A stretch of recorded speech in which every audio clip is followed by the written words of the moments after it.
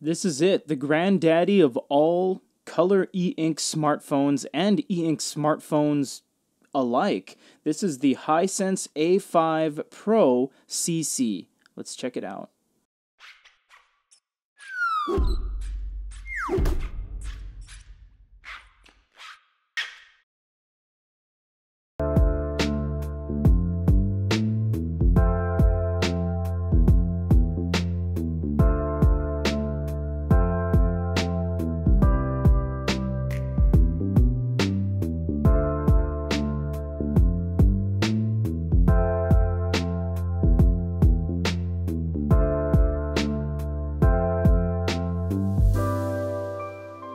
You can see it is highly reflective. Now everyone has been saying, well, take the screen protector off.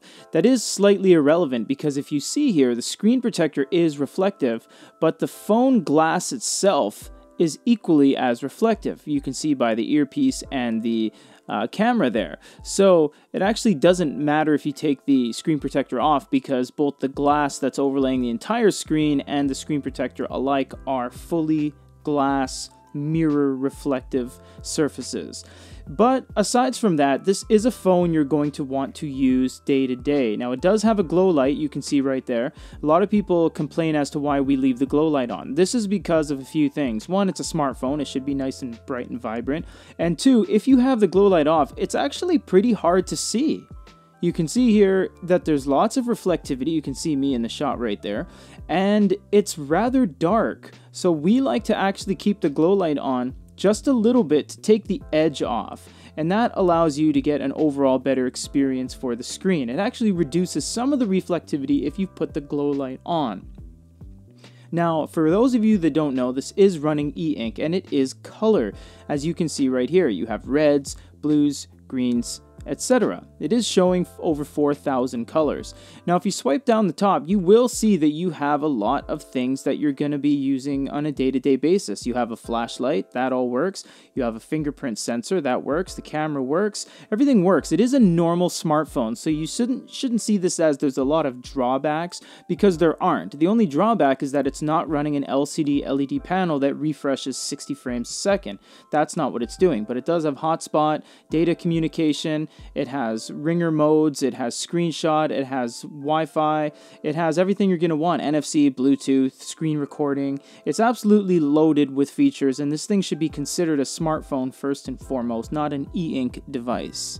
Now this thing is running Android, which means it is a regular Android device through and through. In that regard, it's not going to be any different than any other phone. But Hisense does have a few proprietary things we're going to look at right now.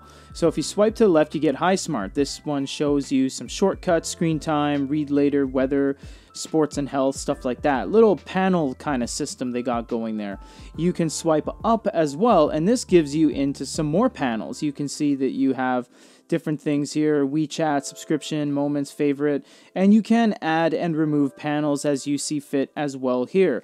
This is all stuff that's not really necessary, it's just that they put that on there for you to have as kind of a gift from Hisense, their own proprietary swing on things, because otherwise, if you do break it down and you go to the settings, it's simply just a regular smartphone. You do have everything here that is pretty much standardized across all smartphones that you will see day to day, although except buttons. Button actually introduces e-ink button.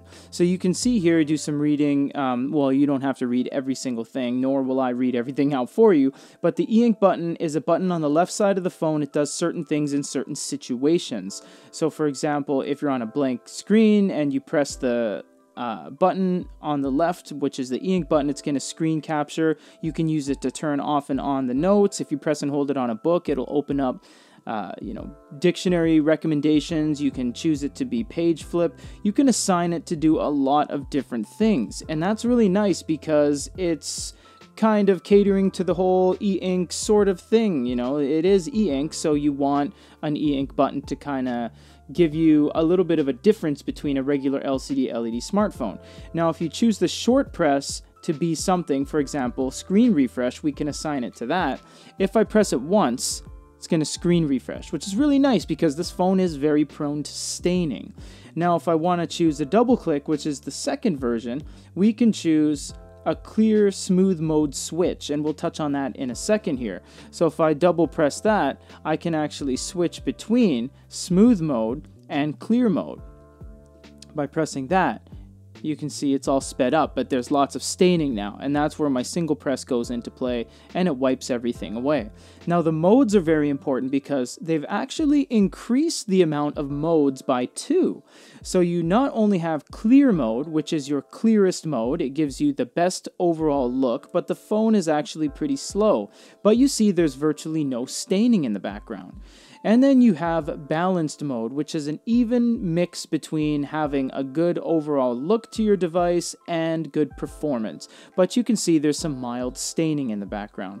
Clicking further, you have smooth mode, which allows everything to go really smooth. And the last mode being speed mode. This is the mode you're going to want to be on if you're flipping through things, because now look how fast this device gets. When you start in speed mode, this is what you're going to expect. The device is actually quite snappy in this mode, and you can expect very quick inputs. And you can see scrolling is pretty much, that is the fast, you know, it might not be amazing if you're comparing it against a standard flagship smartphone, but that is pretty fast for e-ink, especially running color. PDFs are very useful because they show a lot of color, if that is indeed you have a color PDF. This has been the one we've used for quite some time. It's because we want to keep it constant and show you the quality on each individual device. Now, the speed will change based on what you have chosen here, clear mode, speed mode, etc., like we touched on earlier, so you will see the quality either go up or down and the refresh go up or down. But it is very nice to start seeing some real color on e-ink devices. And if you choose that speed mode, you're getting pretty realistically good speeds on this device. Inertia's there, refreshing is at a minimum, ghosting is there but not too bad, colors shine, and they don't dilute themselves when you move it around or anything. The reading experience is essentially whatever you make it. Because this is running Android, you can download any app you want. They're all going to do different things. So you can see this one is a preloaded Chinese reader app, but you can download anything you want. Aldeco, Moonplus Reader, etc. This is just to show you what it actually looks like on here. And again, we have that glow light on just a little bit to take the edge off, because if we were to turn that off, the reality sets in that in a well-lit room, this thing is not too easy to see on the eyes. You do need to keep that glow light on to some degree to take the edge off and really let the colors shine and the black and white contrast pop. Obviously, we go on our phones to read news, go to websites, stuff like that, so you can see this is what you are to expect when you go to a news publication like us. Website, Goody Reader. Get the headers and thumbnails like so. See, it's a little bit slow because we're on smooth mode. If we turn it over to speed mode, now we're really into some speed. Quality's heavily reduced, but the refreshing is also heavily reduced. You can do your long presses, have your web search, copy paste, click on an article, jumps right over to it. Full color the whole way through. We will be doing a dedicated camera test in the future on this device, but we do have HDR capabilities on, off, or auto, and we do have colors running at full frame rate. However, when you do press the buttons here, you can go to the different modes to speed it up even more, like so.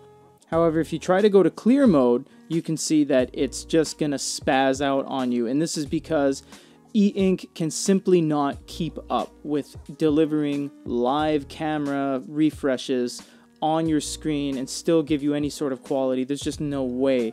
So that's why you want to keep it on speed mode or you want to keep it on smooth mode. 2020 is e-ink smartphones. We're not even halfway through the year and we've already seen a bunch of them get released. Today we're going to look at the top 5 e-ink smartphones of 2020 so far.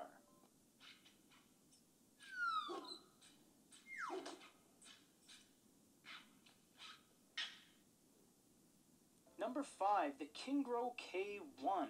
One of the most exciting entries on this list, but one of the most disappointing, which is why it lands in last place. The Kingro K1 was a 5-inch... That is honestly the fastest e-ink refresh rate we've ever seen on a device thus far. A close comparison, if not close second, would be the Onyx Books Max 3 with X mode, but honestly that was pretty phenomenal. You can see that you're able to run full videos on this without much compromise. Dedicated speaker, USB-C, fingerprint sensor, 6 gigs of RAM, 128 gigs of storage, front camera, rear camera, e-ink button, NFC, Bluetooth, everything you're going to want is on this phone. You don't have to approach this phone as a e-ink device first and foremost. It should be thought of a smartphone first and foremost, with an color e-ink screen on it. This thing is fully capable of doing anything you're going to want it to do. You just have to ask yourself if you're ready to live with that compromise of super long battery life, but it comes at a price because the viewing experience is going to be drastically different than your standard flagship smartphone. For a full review of the Hisense A5PRO CC, this is Peter, and if you guys have any other questions, comments, or concerns, let us know.